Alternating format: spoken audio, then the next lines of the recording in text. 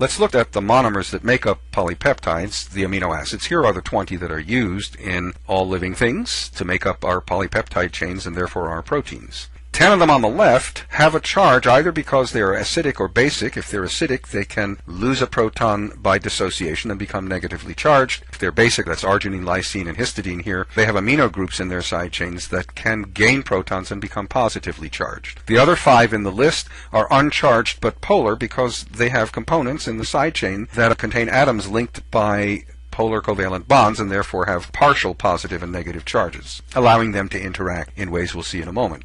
The 10 amino acids on the right are nonpolar, largely hydrophobic, and you will see they tend to aggregate with one another in order to remove themselves from the presence of water.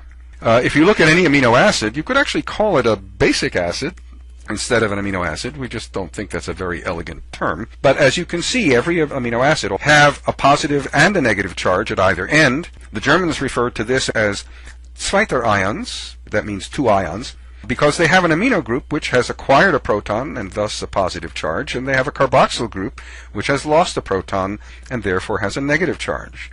These dissociations or proton acquisitions occur at neutral pH, which is why all amino acids essentially are Zweiter-Ions. They combine in the cell by the process of translation, by dehydration synthesis or water removal, to form the polypeptide. What forms between the polypeptides are sometimes called peptide bonds, but they're really not bonds, they're peptide linkages composed of several different bonds, which I have circled here. In fact, dehydration synthesis in general doesn't result in the formation of bonds, but rather of linkages.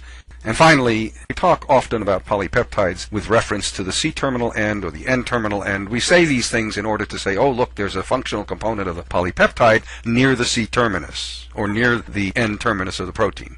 It helps us to talk about proteins in terms of their function. What I just spoke about was the primary structure of proteins. The primary structure is simply the amino acid sequence.